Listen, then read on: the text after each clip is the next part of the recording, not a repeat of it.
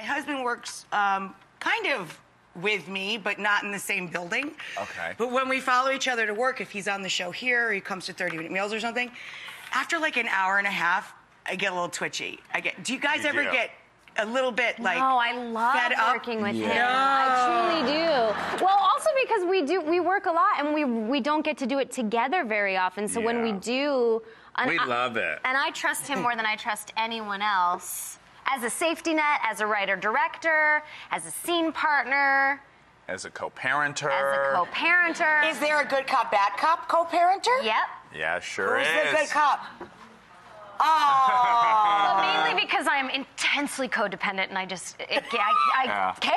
I cave. I'm a doormat. I'm the cop. I'm the bad cop. I'm the disciplinarian. What's the quickest way to melt you down, though? Like, if you see a tear, does that flip you? Is it a tantrum that flips you? Is there any button There's no flipping me. Yes, no, it is. When they touch your face and they go, Well, the Daddy, 4-year-old grabs your face and says, "You shut up." And then I'm like, all right, I'll shut up. Yeah, keep holding my face like that. That is hard, right? But I'm jealous of Kristen because... Why? Well, because they're never really mad at her. You know, Oh, yeah. so as the disciplinarian... Well, you're right, they're mad at both of us. They're mad at me a lot because I have girls and I'm the mom, so I'm always doing something wrong. It's like in their DNA to reject me, so I'm just gonna deal with it. You are a little dependent, aren't you? Yeah, Like, for sure. Freaks you out. Yeah, I really do try to be, but then the problem is I am also a firm believer that if you make a realistic argument and you convince me, I will side with you. Then go with you. Yes, and they make a lot of really good arguments. Well, they make a lot of arguments.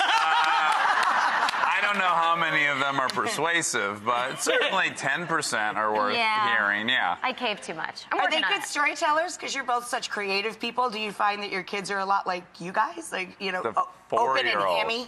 The 4-year-old is, like, bedtime with the 4-year-old, we're constantly, because Kristen will be in the upper bunk with the 5-year-old, I'll be in the lower bunk, and she'll say something to me, and then I'll go, "Oh, honey, did you hear that? What'd she say the other day about Mr., Mrs.? Wait, I can't remember. She's like, "You bring back my happy daddy, Mr. Mrs."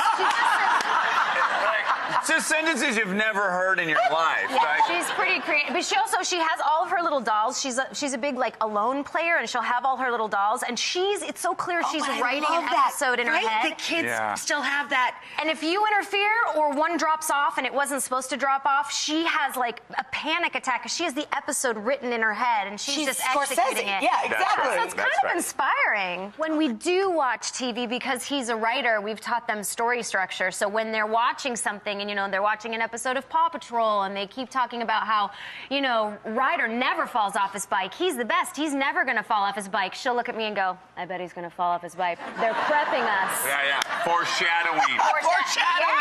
Yes. Inciting incident. Yes. It's the worst watching TV God, with me. I wish I lived closer. Now I want to babysit. I want to learn. You know what I mean? Well, we went the other day to a movie that was a great movie, the Spider-Verse movie, but it was also pretty intense, and she was joined by her 5-year-old friend and the 5-year-old friend's mom, and they were both pretty nervous, and Lincoln leans over and goes, "It's okay, the hero always lives." And this is just the conflict that all story needs. And the mom was like... And we're like...